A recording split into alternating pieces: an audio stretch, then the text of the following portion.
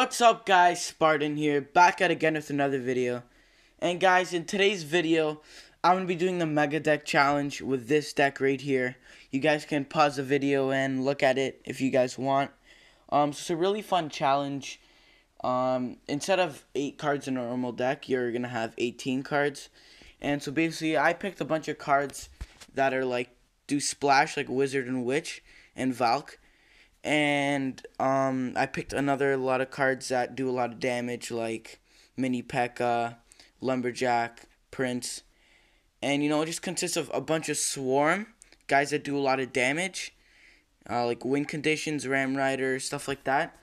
And splash damage and support. So you guys should have some fairly good amount of win conditions. I think 3 or 4. Yeah, I have 3. I have Ram Rider, I have and Skeleton Barrel and Goblin Barrel. And guys just have Swarm, maybe 1 spawner. And for spells, you should have 2 medium damage spells and 1 small spell. So yeah guys, without further ado, we're gonna jump into a game right now. I'm currently sitting at 6 wins, and only needs 3 more for the challenge victory. Alright guys, so we're playing Selter here. We're going to give him a good luck.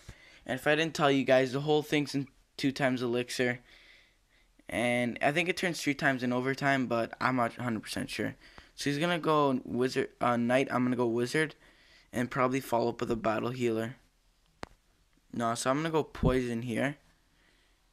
And yeah, I'm going to go with a Battle Healer. And guys, whenever you get a Goblin Barrel or Skeleton Barrel in Cycle, especially with this deck, I encourage you to use it because this is a mega deck. So, if they have like a small spell like a Log or something, what are the chances it's gonna be in Cycle, So, yeah, guys, that's just something that you should know. And same thing goes with Skeleton Barrel.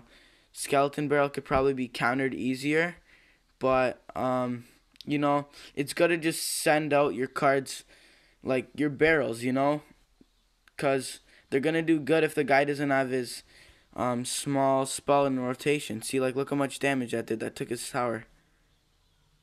We're going to go Ram Rider in the back, and we're going to follow up with a Prince.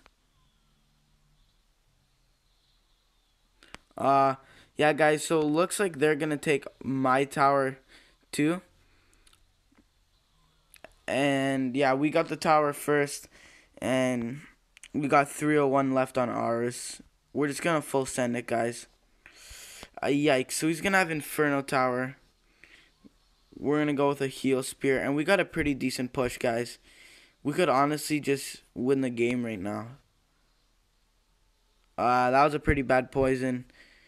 I should have put it higher for the bats. But we did a really good amount of damage left on his tower. So it's looking good for us right now. That Hog's going to get a couple hits, but that's fine. Yeah, so that bowler's done.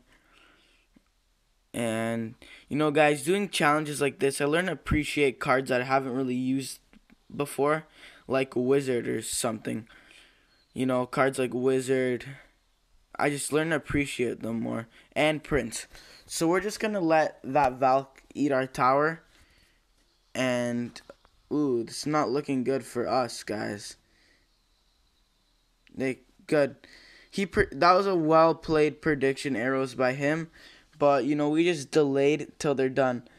And if you guys see that the opponent likes to do predictions, like prediction arrows, prediction whatever small spell he has, wait till he predicts and then go with the spell after. Or your Swarm card after. Alright guys, so just like that, we held up the game. 9:39 left on our tower. And yeah, so that was a good job, Selter. But yeah, so we're gonna go into the next game right now. And speaking of mega loot, I don't really think the loot's that good, but yeah, sorry, Supercell. And guys, if you haven't heard already, there's a secret mode, Rascal Girl Brawl, and it's actually going You know, Supercells are revealing that they actually made one. And an emote comes at the end of a bandit. So I'm going to be showing you how to get that when the challenge comes out. That'll probably come out the first day Rascal Girl Brawl comes out. Because there's nothing else I have to do during quarantine, right? So anyway, we're going to jump to another game here. And yeah. Okay, we're going a Nat Xera from Chill Pill. We're going to give him my emote. And we're going to go the witch in the back. And he's going to follow that with an ice wizard. Alright. So I'm just going to go witch Valkyrie. Yeah, so I'm going to switch it up in the other lane. And, you know, see what we can do. So, yeah. We're going to get some pretty good damage. And hopefully our wizard can defend his push. Yeah. So, guys, we came out with a fair, or not a fair trade. Nothing's fair. Like a good trade. That princess is going to sadly kill our wizard. But we're going to get a prince on that giant. And I don't think it'll get any hits. And look at this, guys. He's running a magic archer. You know, I haven't seen too many of those guys since the nerf. But I guess he didn't get the news. We're in a skeleton army here. And go with a goblin barrel. He probably doesn't have a... Okay, so he does. But that's alright because now we have a skeleton barrel. Yeah, so we're going to make his life pretty miserable. Alright, and he has Ewes. But guys, you should always just keep, like, whenever you have a goblin barrel, maybe you're sitting at 10 elixir. Maybe you'll do, like, a lumberjack and then goblin barrel. Because if you have, especially if you have the lumberjack tanking, maybe it doesn't have a small spell in rotation, and you can get a insane amount of damage.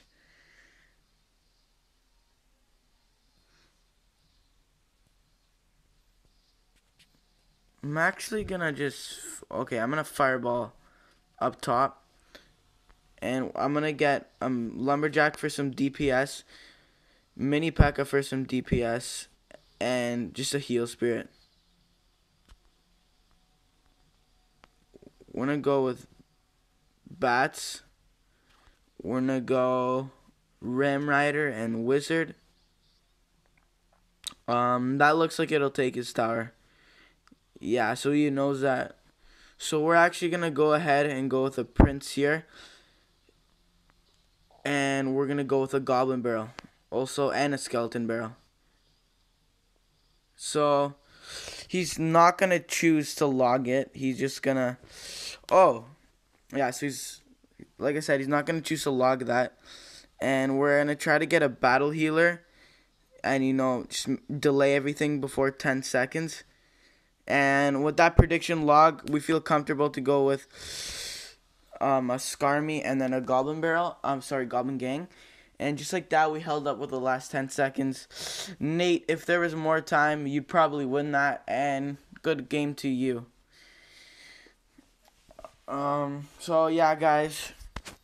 Just like that, we're one win away from winning this challenge without a loss, guys. And, you know... This challenge is fairly fun. I'm happy Supercell put this challenge in the game. And yeah, guys, just make sure to put a lot of win conditions, a couple spells, not too many. And, you know, just cards that do air defense, but do splash, like a wizard and a witch. And, guys, normally I wouldn't be running Goblin Hut, maybe Furnace. But since Goblin Hut just got a buff, you know, I think it's super strong now how it spawns some more goblins. And you guys already probably heard of that. So like I said, guys, we're going to have something tank for the Goblin Barrel, which is the Lumberjack in my example. And see, this guy doesn't have a small spell in rotation. And that's a perfect example of how much damage you could do. Alright, this is not looking good for us, but actually Ram Rider did a lot of damage. It did some damage and some value on this guy's push. So our witch activated King, and to be honest with you, I didn't think the game was going to look too good once he went with that huge counter push. But, guys, you know, somehow, some way, we defended that. And I think that was crazy. We're going to get a Valk up top. And, yeah, just in time.